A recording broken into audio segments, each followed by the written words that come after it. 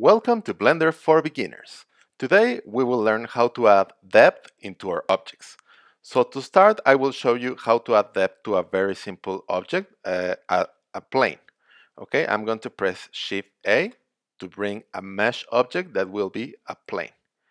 I will move it with G so you can see it is a thin object as a paper sheet. Okay, so I'm going to select this thin object. I'm going to come here to the right part of our screen with where the wrench icon is, and I'm going to click on Add Modifier, and I'm going to choose Solidify.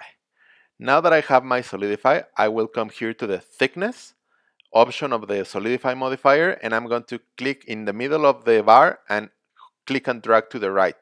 So as you can see, we can add as much depth as we want to our thin object.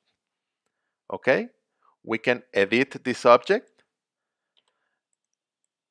and as you can see, it maintains, it preserves the depth of the Solidify modifier. Okay, now I'm going to erase this shape, and I'm going to come here to our bat, and I'm going to click on this wing, and I'm going to come here to the modifiers tab and add a Solidify modifier, and then increase the thickness, and as you can see, we can make the wing thick.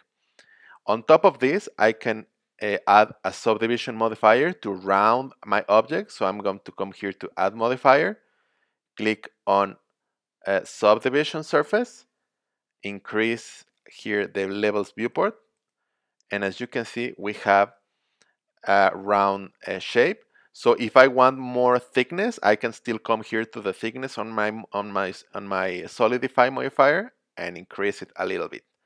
Okay, so in this other wing, I'm going to do the same.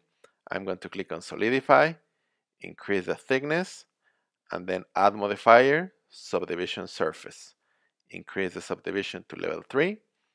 And as you can see, now we have thickness into our bat.